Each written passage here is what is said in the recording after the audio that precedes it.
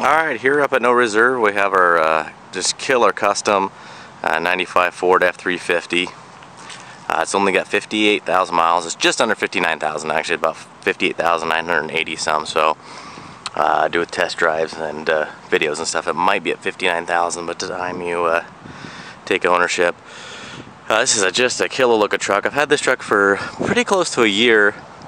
It's been a great advertising piece, just an eye catcher to have out. But it's time for her to go to her new home. We probably put a couple hundred miles on it. And that's what this truck, I mean, really is just an eye catcher. The previous guy was in the military, so it's been around in a couple different states, but it's been in Washington for quite a few of the last years, and the history report will be described in the ad and everything. This is the original color. It's been repainted, but it's a bright cherry red. It's got a really, it's got a good sized lift on it. It's got some 38-inch Gumbo tires. They're bias ply with a ton of tread left. It's got some 12-inch wide polished aluminum forged weld wheels that just look killer on this truck. Been repainted at one point, so it's got kind of the monochrome look. He took it to a bunch of shows. There was a bunch of show plaques inside. There still is a couple, but we took the majority of them out.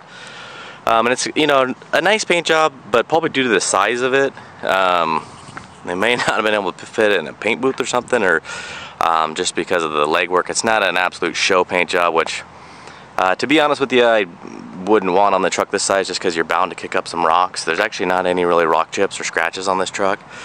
There's some imperfections with maybe a little bit of dust in the paint here and there. A couple of runs that you could wet sand and buff out. Sun's coming out here a little bit, so it'll probably reflect a little bit different. So we're gonna go ahead and get in and start showing you guys all the stuff, try to pinpoint all the imperfections as best as we can. Obviously it's got the custom front bumper that's been painted to match. This is removable. This is just kind of put on there just for height restrictions per state. It does have the CB antenna that's sitting inside the bed. I just don't like the look of them too much. But we'll dive right in here. The camera doesn't grab them too good, but with the video it does seem to do better, where you'll see a couple little runs there. I have a feeling I may have had a bug guard on it one time because it's a little rubbed and slightly rubbed there. It's got the super wide fender flares painted to match. Slight little drip there, and you're going to find a couple of these spots. Little imperfections in the flares there. Light drip in the paint there, and it's just stuff like, you step back, you don't even notice it, but you can get real close. If you're gonna be pinpointy, a guy could probably spend an afternoon, maybe a weekend, just due to the size of the truck. A couple little right there, a couple little right here, and wet sand and buff this thing out and it's got good shine, good depth, but it's very slightly orange peely. They weren't they had a little orange peel from the factory anyway. But the truck wasn't built to go off-road. It was built, if you need to go off-road, it'll handle. It's got the deep tinted windows, slight little bubble in the tint there. I think this actually comes off. Yeah, it just comes off. So there's something in the paint. No rust. Nice looking rockers. Down here is actually in really good shape. It's worn a little bit there from the entries. Truck this size, you're bound to scuff it up here and there. A little chip that was overlooked when it was painted. You got a little drip there, Got a little drip there. It's got diamond plate bed caps. It's got a spray liner underneath. The spray liner's quite a few old, so it's a little bit, got some use on it.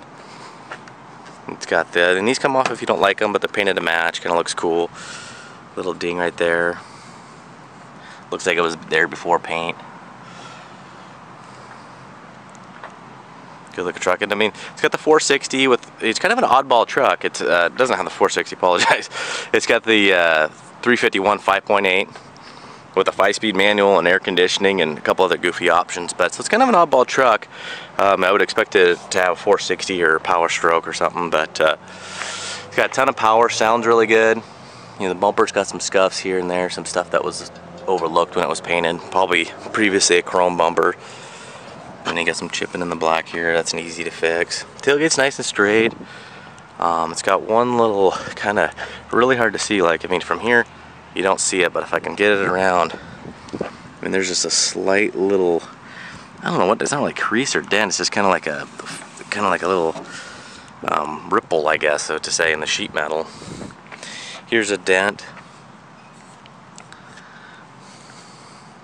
Got the covers. Again, we'll go down here. But here's what I was talking about. You'll get in some spots maybe some chips that were overlooked. And here's a little bit. See, hopefully you guys can see that. But see those little kind of like things that stick out? A couple little spots of dust in the paint. You know, here's like a, looks like maybe a little critter, a little bug got in there. But you know, just probably due to the size of this truck and the, you know, the cost to labor ratio. Maybe the guy just figured it wasn't worth it to have the thing show truck, you know, show painted before. Apparently he had a, you know, really show quality paint job on it before, and decided to change it up or something. But you know, there's a couple little chips that were overlooked. But no, you know, besides that little spot in the rear corner of the bed, there's no dents. There's one ding I forgot about. I think it's on the other side. I'll carry you over there. The higher you go on the truck, you know, I think it's like on the roof, it needs to be, you know, polished out. It's all, or it might have, the coverage might be a little bit thin. But again, you got some drips here. You know, whether the guy was, you know, running high with the gun or something like that. And it appears all the stuff was taken off when it was painted, but I could be wrong. They might have just done a good job.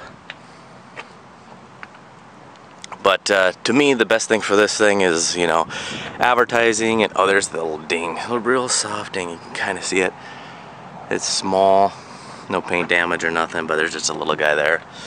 But it served well for us. I mean, we sold quite a few trucks just off people coming in on this thing. I'll jump up in here in a minute, but I'll get you down low while I can. You know, the rockers are all nice shape. No door hinge issues, no steering column issues. You know, I know a truck this size, you might be concerned about that, but it's got 410 gears. You know, it's got the skid plates all built down below. I'll show you guys that stuff. It's nice and clean and, you know, honest down below. I wouldn't say, you know, like sparkly clean, but at the same time, you know, we didn't steam clean it and pressure wash it and all that stuff. It's got the vinyl mat, full bench seat front and rear. Rear bench seat's in really nice shape. Maybe just a dirty in a couple spots. I mean, the vinyl mat, you know, it's got a couple little dirts in the pores. We cleaned it a few times, but down in the pores kind of just sticks sometimes. You know, no rust down in there. Dog legs. And the door jambs is original paint. It's just had a spray on the outside. You know, this is typical vinyl, starting to delaminate. It wasn't really made to last the longest. It's got, I would say, probably a 6-inch suspension lift, and I think about 2-inch body lift. You know, all the windows roll down nice. Fly windows lock good. So I'll go ahead and hop up in here. Trying to do it one-handed is a job. Dash is in really nice shape. No cracks. Headliner's not sagging down. Still got the dome cover. Nice looking sun visors. Got the CB and the original owner's manual and everything is in there. The remote to the CD player. AC blows nice and cold. Nice little Pioneer sound system. No cracks. Again, the vinyl's in good shape. This here, not too sure why this is here, but I'm kind of assuming with the body lift, maybe they had to trim a little bit of sheet metal. So the Cobra CB works. So I'll hop back inside, take you guys around to the other side, and then we'll hop underneath. And then to not keep the videos too long, you know, there's 3 videos. There's a cold start and then a driving video. So hopefully you guys can view the cold start. Nice condition. It's a non-smoker. All the vinyl's in good shape. And this is, I hate to get rid of this truck, just because I just love the look of it. It's absolutely a blast to drive. I've never had another truck get more attention than this thing. Good shape, no cracking down here. I think this is supposed to have some plastic covers on both sides, but it's missing on both sides. So, and then you hear some of the plaques. You know, 1995 looks like he did a show. So this thing has been lifted since pretty much day one. 1999 he did a show. There was a couple of the plaques on the other door, and then there was some kind of sitting up in the windows and stuff. But I don't like clutter too much, so I took it out.